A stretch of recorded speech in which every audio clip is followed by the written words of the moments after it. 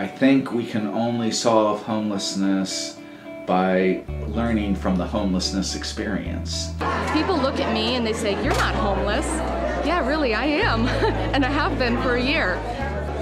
People need to understand that it happens to everybody. Jesus was homeless.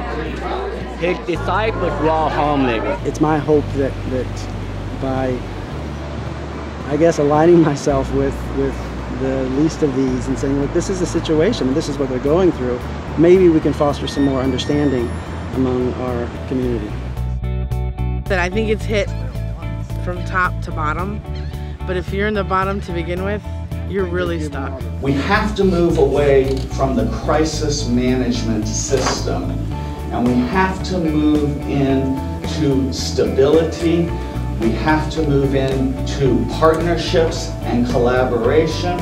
We have to be smarter about how we deliver services, and we have to be more efficient in how we use the resources that are available. As far as the help for homeless people, they should make work programs to where they open up a house, and as long as you're working, volunteering, you got a place to stay.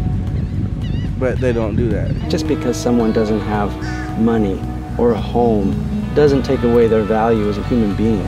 It takes people having compassion for other people, you know, in our community, and it takes our community coming together and working together as one to solve this problem. If you try to solve homelessness on the far left or far right, it won't work. You got to solve it in the logical middle. I think there's huge value in having the community drive it rather than government. I think government needs to be a player, but I don't think it needs to drive the bus. People don't realize this is happening in their community. If they are, they're in denial, and I think it's time we step up as a community, being how wealthy we are and how many resources we have here, and deal with this issue. There's no one solution. It's got to be a collection of solutions, and it takes a little while to put it together, but again, if people are starting to recognize that something's got to be done, it makes it work better. But you know what? No matter what people's motivations are for wanting to solve this problem, it's okay by me. Whether they want to solve the problem because they see an economic benefit to the downtown, or because they don't want to encounter homeless citizens on their day-to-day lives, or because they're genuinely compassionate. I really don't care what people's motivations are. Let's all work together to find a solution. And I think it's a great challenge to Sarasota. They've had, as I say, they've had challenges before. We pride ourselves on excellence, and so step up, Sarasota. We are the conduits of the compassion and the care that we want our community to be known for.